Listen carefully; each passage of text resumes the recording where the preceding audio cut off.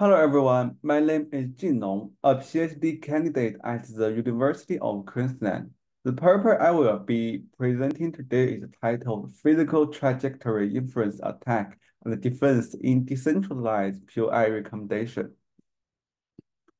With the development of the social networks and location-based services, location-based social networks are increasingly popular.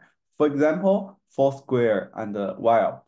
In such services, users are allowed to share tips or experience of points of interest by checking activity, while POI is the physical location such as restaurants, stores, and cinemas.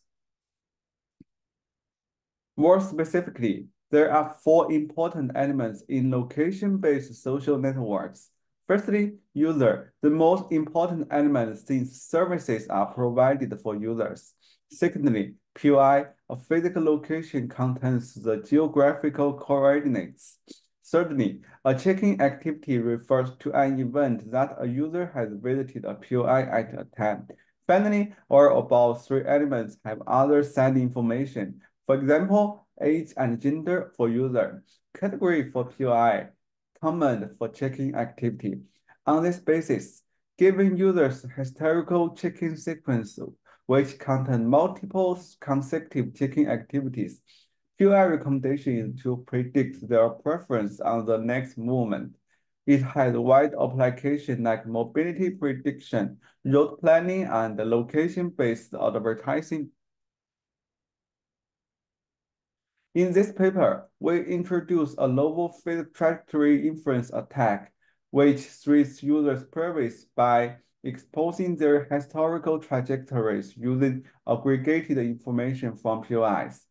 Despite collaborative learning frameworks like federated learning and decentralized learning, enhancing POI recommendation resilience and keeping personal data on device, vulnerabilities still exist due to shared personal knowledge for improving recommendation performance.